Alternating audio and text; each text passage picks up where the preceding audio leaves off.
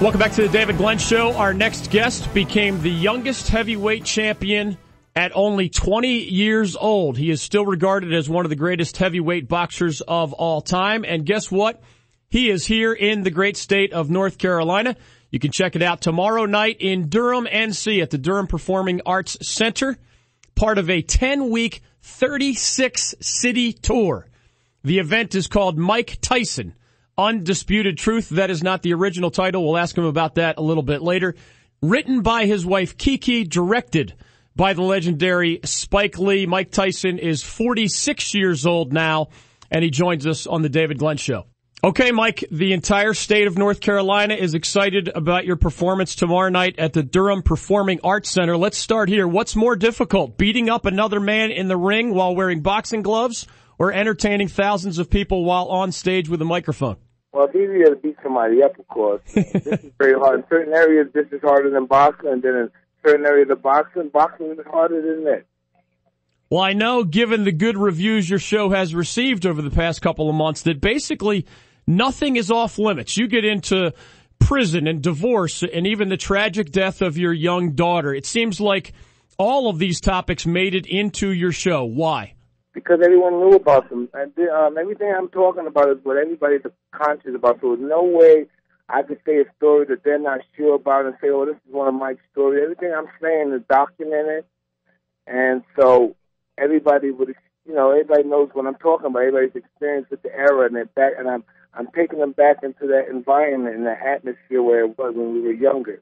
Mike Tyson joining us on the David Glenn Show. Does it bother you at all that so far the reviews are saying that some of the most painful, personal, destructive stories that you're sharing are actually making your audience laugh the most? Is that okay in your eyes, or does it hurt a little bit? Well, at first it was kind of weird and creepy, but I had to get a grip on myself and not take myself too seriously. That's how I got in trouble all my life. I took myself too damn serious. I was some big killer, and everybody talked to me with respect and all that crap. So I realized if the crowd is laughing and they're happy, that's a good crowd. Mike Tyson. That's how I look at it now. Mike Tyson joining us. Go to the website, dpacnc.com, for ticket information. He's here in North Carolina at the Durham Performing Arts Center tomorrow night, 8 o'clock, part of a 10-week, 36-city tour. Folks know, Mike, that you made hundreds of millions of dollars, literally, in your boxing career, and yet you ended up declaring bankruptcy about a decade ago. How do you explain something like that to the average guy on the street who will never understand that kind of money? You're a young kid. You got a lot of glory in your eyes. You spend a lot of money, lose a lot of money. People steal that's close to you, betray you. You just go through the ringer, and sometimes you're old too fast and smart too late. But I like to believe that didn't happen to me, and that I'm just cleaning up a lot of loose ends, and things are going to be better in life. You're surrounded by a lot of talent with this production, including your wife Kiki, and of course directed by Spike Lee. Give us a sense. I know your original idea for a show title was Boxing, Bitches, and Lawsuits. Tell us how your wife talked you out of that one. Yeah. Well, she explained to me it's all about change now. We don't talk like that no more. With the bitches and hoes, this is the new guy. You got to be conscious because, how would you feel if somebody say that bitch, Mike Tyson's wife, that bitch and this and that and blah, blah. And so I have to put my whole barometer pretty much, Dave? Yep. How is it on show night? Is your wife in the audience and kind of offering you feedback from show to show? No, she's behind stage, making sure I keep things in perspective and I don't stay on one subject too long.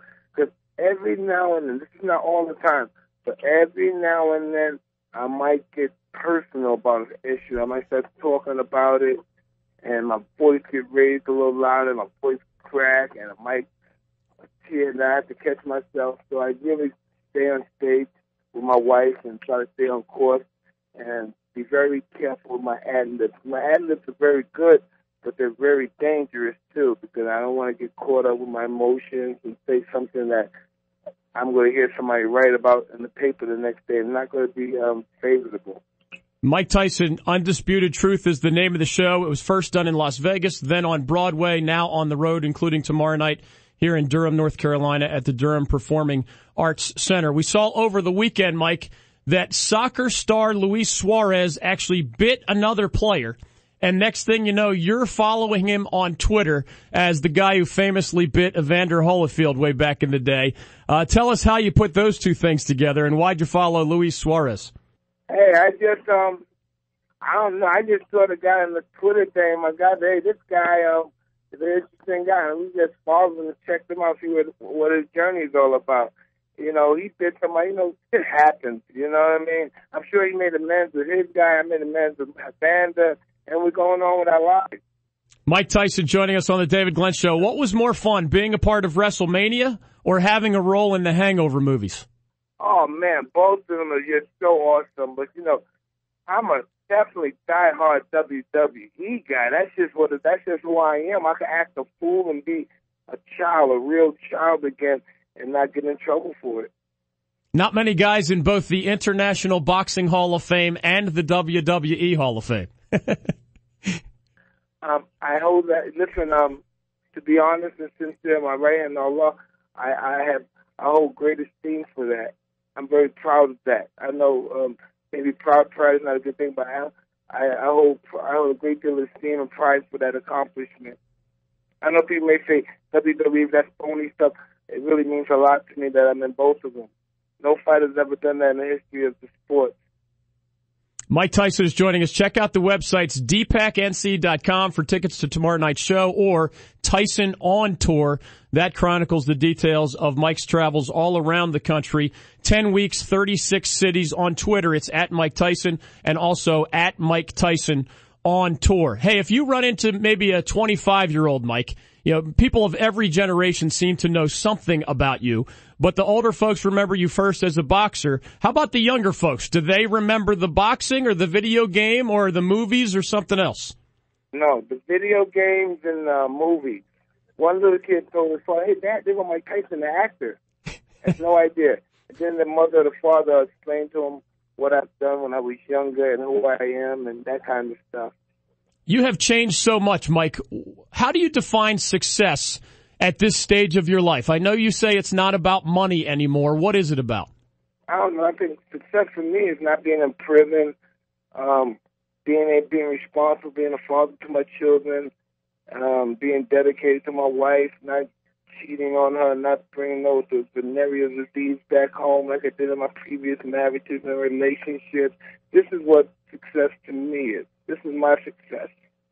You know, most people's success is having the prettiest girl in the world, biggest payday, being rich. You know, this is my success, being free, doing nothing life-threatening and freedom-threatening. That's success for me. Mike Tyson joining us on the David Glenn Show. A lot of people will say, Mike, that one of the worst things, maybe the worst thing that could happen to any person is seeing them have a young child die. And you went through that. How do you share your thoughts about such a tragic issue, your 4-year-old daughter dying in a horrible accident? How do you share your thoughts with others who go through tragedies that are similar yourself? Listen, man, I don't have no exclusivity to pain. You know, there was other people in there, too, that babies were dying or just died right there with my kids. And it was just a bad thing, and we all had to deal with it, and that's just what it was. Do you have to be careful when you talk about Robin Givens on stage? No, I talk about overtly and freedom and freedom. No limits, no holds barred. All out. So emotionally vulnerable up there, but we're going for it. How do you explain either your facial tattoo or your fascination with pigeons to people who don't know you? It's just my tattoo. I decided to do it. The hell with you. You don't like it. This is just who I am. Quick question specific to North Carolina. You have a half-brother, Jimmy Lee Kirkpatrick, who was credited way back in the day. I'm a Kirkpatrick. I'm a Kirkpatrick, yeah. There's a crazy story here in North Carolina that I didn't even know about until I was looking into your background before you were joining us on the show. He is actually credited, Jimmy Lee Kirkpatrick, with helping integrate high school football here in North Carolina way back around the same time you were being born. Did you even know that your brother was involved in such a good cause way back in the mid-'60s? I didn't know, but I knew he was I believe he lives in Portland now. He helped excuse me? He actually helped integrate sports here in North Carolina back in the 1960s when he lived in the Charlotte area. I was not aware of that. And it's going to be interesting probably meeting some Kirkpatricks when I'm down there. That's right. Mike Tyson coming to Durham, North Carolina tomorrow night. Again, Mike Tyson on tour on Twitter. The website, TysonOnTour.com. If you want tickets to tomorrow night's show, DPACNC.com. How did Spike Lee help your show? Well, when I first had this show, of course it was, I'm really I don't know, I'm a little gaudy and stuff, so I had a rock band, all right? I got a rock band, I got a female vocalist, I got a piano player, and it's me up there, and we're going, it's like lights, cameras, action. This is Hollywood, Broadway, Las Vegas at its finest. It was too much for Spike. That's a little bit too much excitement for him, so he took all that away. As far as I can tell, Mike, most of the reviews of your show through these last couple of months have been positive. Not all of them, of course, but most of them. Who do you care about most when it comes to people offering their opinions of you on stage? My peers. My Jeff Ross and some of the other comedians, they came to me and they said, hey, you're one of us. Now, I never looked at myself as a comedian because I always took myself fun of me. I'm the biggest champ in the world. He'll make fun of me. But this is what I am. And he welcomed me in the fraternity, and I'm very grateful. And this is just what it is. As we let you go, Mike Tyson joining us on the David Glenn Show. I read that you described your feeling on stage as if you were an actor portraying Mike Tyson rather than being Mike Tyson himself. What did you mean by that? I don't know. It's even hard being Mike Tyson because if I was really doing it from the gut, and I wasn't scripted, there was no way. The show wouldn't last 5 minutes. I'll start feeling sorry for myself. I may start crying, may get mad at people in the audience, but I wouldn't be strong emotionally. But just the fact that I do it, I'm very objective about this situation. I don't have no feelings in this situation because I'm being an actor portraying a guy named Mike Tyson.